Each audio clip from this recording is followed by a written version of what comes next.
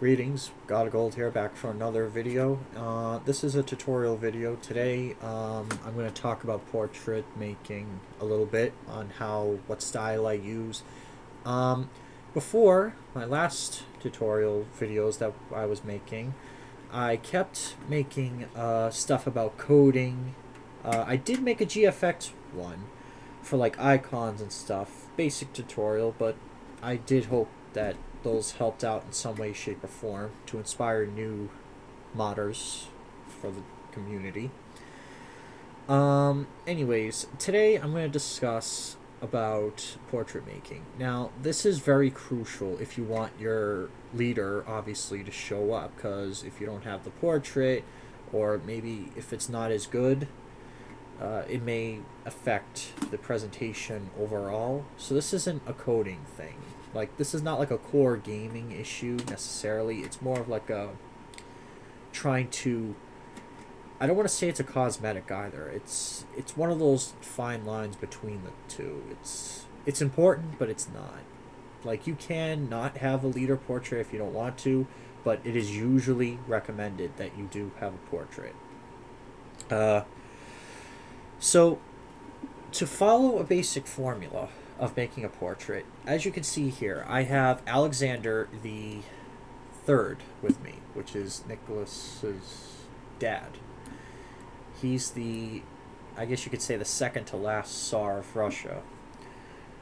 What he did was basic overview of his history. He was known as basically the peacemaker or peacekeeper of Russia because he barely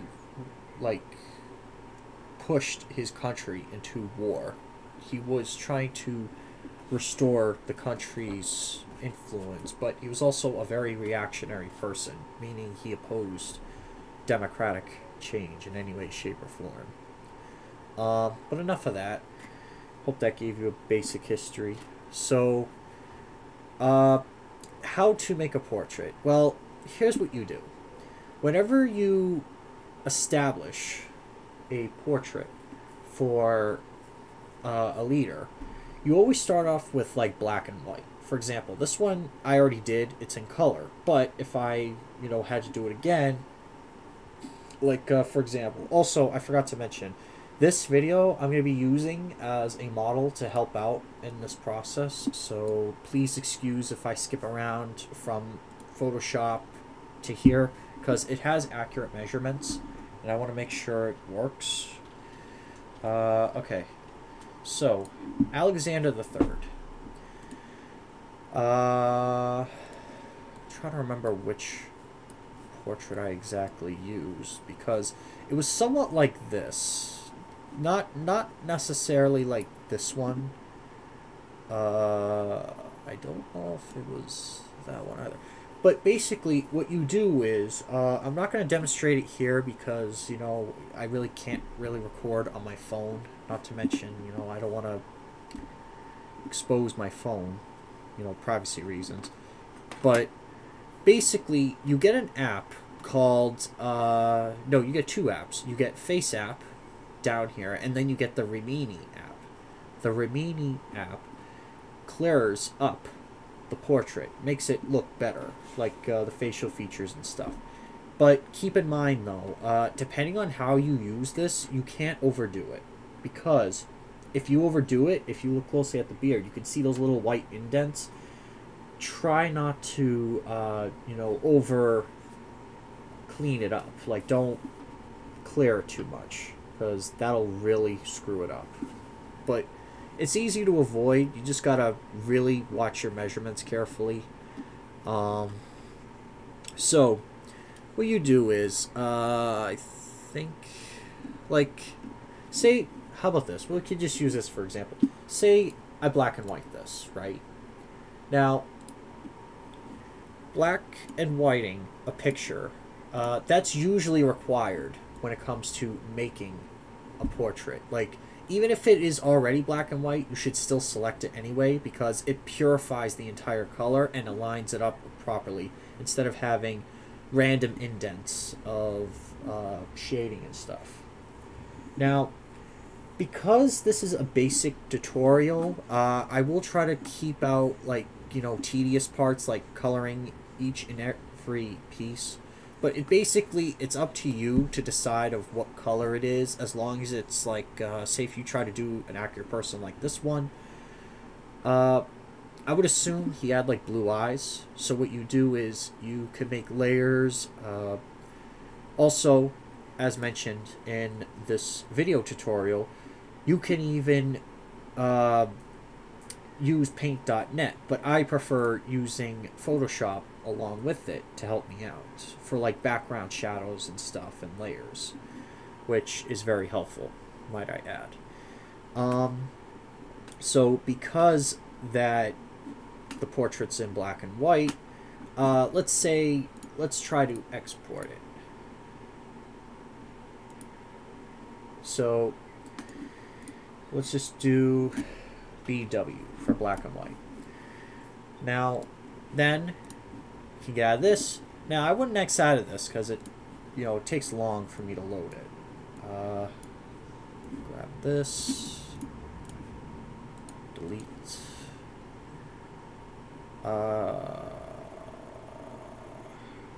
Okay, so what happens next is you open this in paint.net. First off, yes, I still use paint.net, but I would also use Photoshop for like the layers and stuff for more accurate backdrop shadows and realistic proportions settings here. Again, it's up to you basically of how you make the portrait, but this is just my idea of how, like a basic rough idea of how I do it. Now, because this character is in black and white, there's some things that need to be done. For example, face app right there, that's an automatic portrait killer. So because he's wearing black, you could just color it out. It's not even noticeable. Now, yeah, you're probably thinking, is that all you do? Well, not all of the portraits are like they have this type of thing. Sometimes they can wear brown, sometimes they can wear yellow, they can wear gray, green. It all depends on where you get your source. So, yeah, that's how it works. So, once you have that set up, then you can begin to do basic color overviews. Like you could do, like here, for example, I'm going to save this very quickly. All right, so black and white, where is it? There it is. So it's saved here. If you look close enough, the face app situation is gone. So that's good. You don't want, watermarks or type of labels, because that'll really kill it, as I previously mentioned. Alright, so this is when we start to get into the tutorial of skin overlay. So yes, we're beginning to color. Now, before you do anything, you need a few basic things. Now, again, depending on what portrait you get, because it always falls back on where you first get the portrait, but this is usually required. So, first thing, drop the brightness to, hardness, sorry, to 0. Then, what the hardness will do is, it'll make it like a softer brush. Don't worry, that's not the color. It's just an example of what it should kind of resemble. That's the shape of the coloring. The next thing you should do is, usually you should edit like contrast and brightness. Like for example, say if you have a character that's really, really bald. Not like this one, but like sometimes it may have like a funny chrome dome effect. It would shine basically right on like the view, and it just wouldn't look as good. So what you do, you can edit the brightness, but not too much though, because if you edit it, it's really not going to come out well. It mainly depends on you. Like, don't do this either. That'll really wreck the portrait. But if you do this, you could really, like, there's a certain balance for each category you do. But for the sake of this, that's just a mentioning, just to point out, you know, keep that in mind whenever you make portraits. Always watch for brightness and contrast. But personally, for this tutorial, since I pre-made it, and since I'm giving you a overview of what I did, I don't need it. At least, you know, again, if you want to use it, be my guest. Just be mindful of what you do. So, the skin for the portrait. Now, I can skip the cutout part over here on the tutorial. This is a very resourceful tool, and yes, I do know how to do this. It's just, I like to have references. I don't like to go, you know, on scavenger hunts just to find one thing. So, here's a basic skin color. Now, I don't know what skin color your portrait could have. Whatever you do, like whatever, say if it's like a darker one, I would assume, obviously, you would need a darker shade. But just keep that in mind. You know, whenever you make a portrait accurate to that person, you always have to watch for color schemes. Now, what you do 139, 105, 90. This will give it that type of color. This is like a tan, but I'll show you in a sec. So what you do is, I'm going to make 3 layers, and I'm going to do skin 2, and skin 3. Now, also, make sure you have all 3 of these set to overlay, and the original background is normal. Okay, so whenever you make a portrait, overlay. Cannot express that enough. So once you have the overlay setting, as this video just mentioned, set the hardness of the brush to 0. You could also diffuse different colors. You could do, add a layer. Just did that. Set it to overlay. So I basically followed this type of path of what I did. And then after that, you could just do stuff like this, as you just saw. Now, the reason why I'm making a tutorial, and since I'm already using another tutorial as a model, is because this is a variant of the TNO style of how Hoi4 portraits look. So I do things a little differently. If you do things differently, I don't hate it. You can do whatever you want. I respect that. Make sure you get all the skin area, including the ears, the mouth. Then, if you're like this guy, he's got a big beard. So what you gotta do, you gotta go around. But don't go on the nose and stuff, because that'll trash the other parts of the portrait. Make sure it lines up with the edges. Don't cross over too far, otherwise that's really going to overlap the paint, and that's usually not a desirable feature. You always got to watch out, make sure what you do. Excuse me. Another thing I have to point out, whenever you do coloring like this, and whenever you just saw me erase, you always have to erase the area with the, what was it? Like the hair, like the eyebrow, the sideburns, and like this guy, he's got a beard, so obviously you would need to go around. Now, this is a little more tedious, but I'm just showing it just to have you understand what goes on.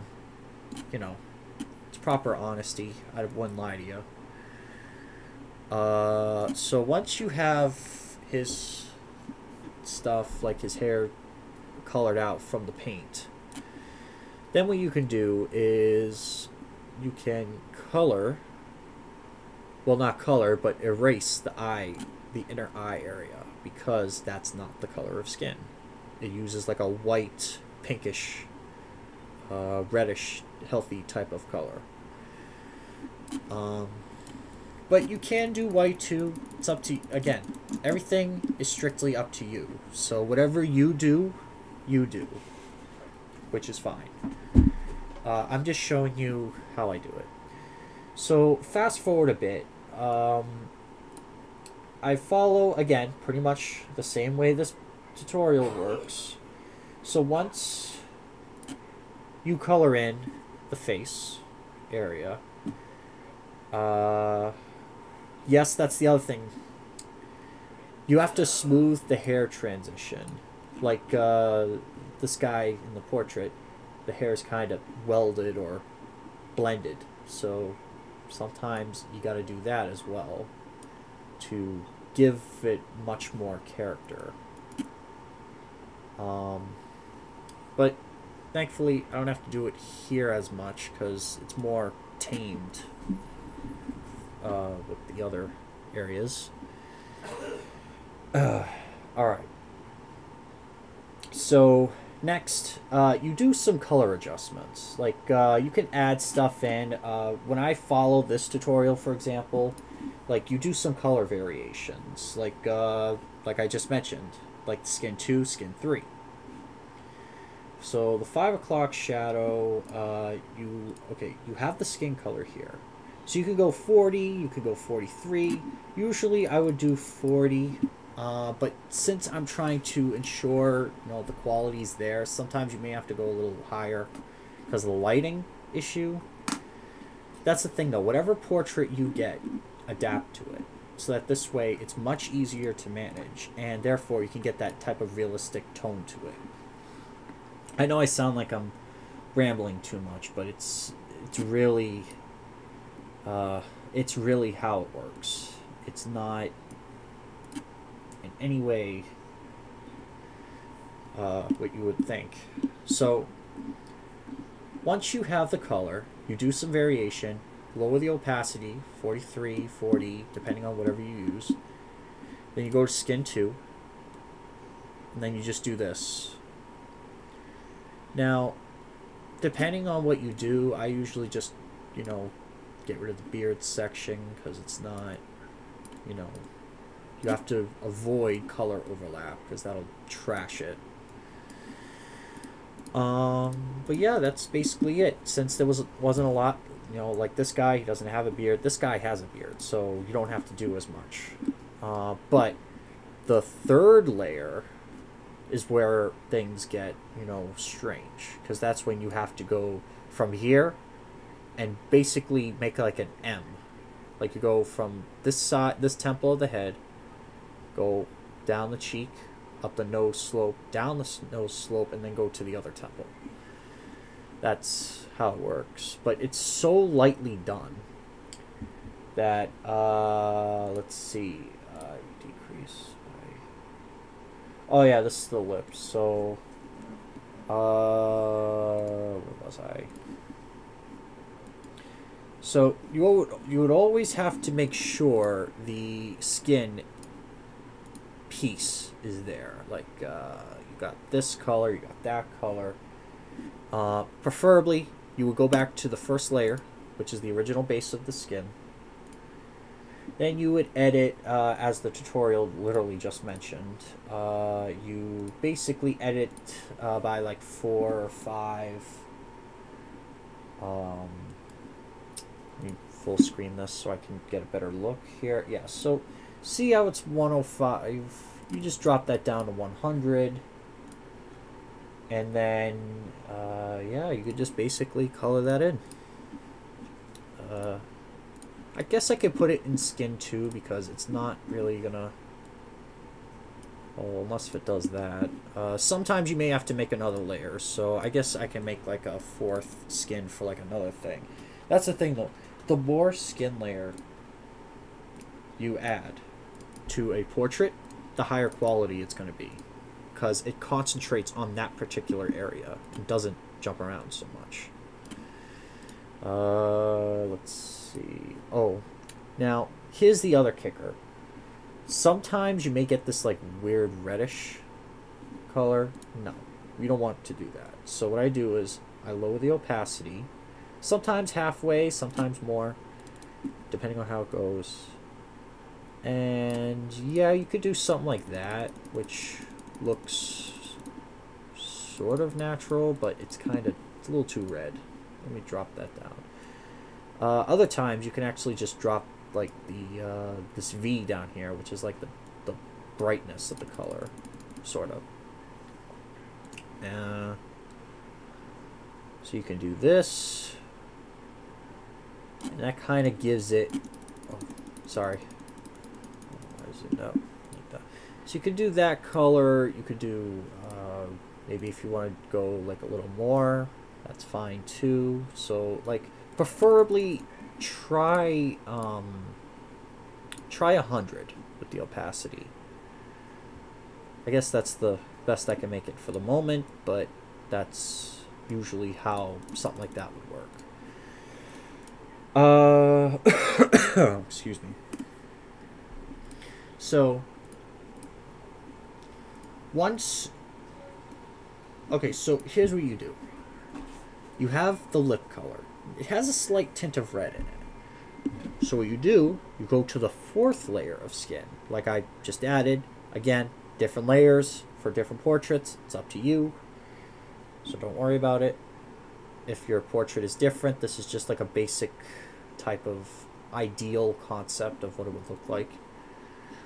In my style, at least. So in the 4th layer, you have the same thing.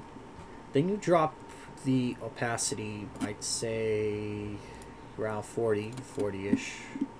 Like 40-ish, 43. Depends on what you use. Then what you do is you increase the spread of the paint so that it does this. I don't know if you could see it, but basically it gives it that red tint. Once the red tint is installed, the portrait looks a little more natural. Sometimes you gotta, like, for example, right now I kind of messed up. Basically, I don't know if you could tell. So you go here. I'm going to retake that color piece. So I'm going to use 43. Then go to the 4th layer again. Sometimes you may have to increase it a little bit, but be careful. You don't want to add too much. Again, depends on the brightness. Okay, so that's a little better. I don't know if you could see the red, but it's basically, it's there. That's the other thing I forgot to point out. The more you do this, the more used to the color differentiation you see. So, as you saw there, it's now looking realistic. More realistic than before. Let's see. Oh, that's the other thing too. Sometimes you could even do it again. Like you could, like if you want extra assurance, like you could just do another coating, which is also very helpful. But usually I wouldn't have to use, like I wouldn't do it unless if I have to. But if you do have to, be my guest. I'm not here to judge. Alright, so eye color. Well, I forgot to mention, in this tutorial, he doesn't do the sclera, which is like the white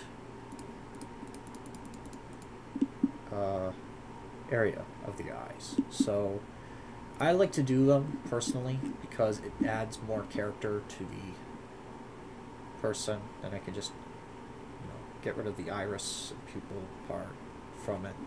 Kind of like how you did with the skin, except on a smaller scale. Excuse me. On a smaller scale. So, what I like to do for the sclera, I have a skin code, and these are all custom skin codes, by the way. This one, this is the sclera color. This one follows the 153 areas, but it could be different in paint.net depending on how you use it. So like I could do this, but it may come up gray. So I'm thinking put like a very, very slight tint of red. Not too much, because if you do, it's not going to look natural. It's going to look really... but you don't want it white either, if you're like me. I would put the opacity maybe halfway, just to balance it out. Then you just color it. Now, it does look a little more pinkish, but that is actually how a natural sclera is supposed to look. If you see it differently, that's no problem. Sometimes that can happen. But that's how I usually do it. Crap, I accidentally put it in the... That's okay. I guess... Maybe. Actually, you know what I could do? Select this. Then... revert that. Oh, that's the other thing. You have to remember, because I kind of screwed up. I'm very sorry about that. So you go... all overlays. So I make 4 new layers. Now, it looks like a lot of layers. Now, don't get me wrong. It looks daunting. But what you do is, there's 4 things I like to do. So you got the sclera. You got the iris. You got the pupil. And you got the glint, which is like the white part right here. It's like the reflection, the light reflection going off it. So, oh, that's not good. All right. All right, so we're not going to try that. I'm going to try that again. So you got the same colors. Might need a little more red on that. And there you go. See? Now, once you're done with that, because I did it pretty quickly, just to, you know, because I kind of screwed up. And sorry if I stumble a lot. It's just, it's really... Making a tutorial is not as easy as it sounds. Alright, so once you're done with the sclera, you move on to the iris. Now, I have a basic eye color of blue stored in Photoshop. Again, I like to have Photoshop to help me out. So you have 102, 153, and 153 again. So you could do that. Now, you have different eye colors. I would recommend looking some up, maybe like a more natural version, just to see how it would work. Like here, no, that's too teal. That's the other thing. I always try to avoid using teal. Too much teal doesn't make it presentable. No, it's too much.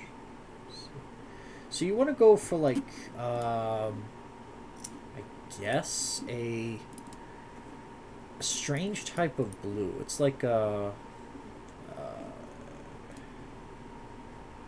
Hold on a sec. So I'm gonna snip this. This is very quick. You don't have to follow this stuff. Sorry if I made some of the people watching this nervous. It's just trying to get the sample of the... excuse me 1 second. So get this color here. You snip it.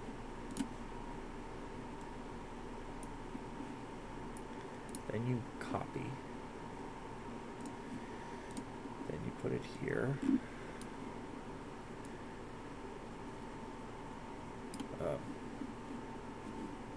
Normal, so I can get proper view of color. So kind of like that. Like 107, 130, 156. Again, I apologize if I startled some with the going backtracking, because it's really, you got to take your time with this, because if you don't, the portrait's going to get messed up. So then you gently color it in. If it goes too far on the glint, just push it back a bit. There you go. Now, you don't have to do the pupil if you don't want to, so long you don't color over it. Personally, I like to do it because it gives, again, you know, It gives it that appearance, like it's a sharper appearance rather than a dull one. The glint, very easy. Just grab this, like a very light transparent white, like 128 opacity, about halfway. And you go 2, you just go boop, boop, boop, boop. And then that's it. Those are the eyes. Now, now the hair is... Oh, I forgot to put that in the other layer, actually. Hold on 1 second.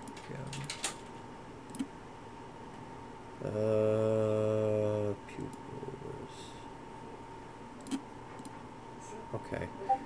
So then once you put it there, you could go boop, boop, boop, boop. And then that's it. You're done with the eye layers. Let's see if I can try to merge these. Yes, I can. Sometimes, also, fair warning, whenever you merge layers, you always have to watch out, because sometimes the color can get screwed up. But as you can see, voila. Realistic schemes here. Now, I think to save the trouble, I might do uniform maybe in another video, but for right now, I think the last piece of this tutorial is the hair. Now, you can do a brown, like you could do, because I think he had like a darkish brownish type of thing going on. So I would highly recommend for this portrait, or any portrait similar to him, you should do 102, 51, but don't make it like all the way brown like that. You should darken it a bit, lower the saturation just a touch, and I would probably do midway opacity. We'll see how that goes. Ah, see? There it is. So you could do that. This basically, it gives the portrait a more normal human color rather than having to rely so much on you just using black, because whenever you use black, well, and that's the other thing too, even in dark areas like this, you got to do it because it'll goes back to screwing it up, and you really don't want that to happen. Sometimes you may get a little overlay. That's fine, depending on how you how you use it. But if you really want to avoid it, probably try just doing this. And you can, I don't know, guess you can leave it like that. It's up to you. I'm just showing an example, so I'm sorry if this is not like the best presentation you saw. It's just to give a rough idea of how it works, at least my perspective. So that's basically how you do the hair. You don't really have to do this unless if it's thicker. Again, the balding situation. Also, if you have any other colors trying to escape, you can do that, but watch out, don't go too far in, otherwise you'll erase it. And that's pretty much how you do like the biological facial features. I hope this helped. I'll do probably uniform in the next video, so stay tuned for part 2, and I'll see you there. Bye.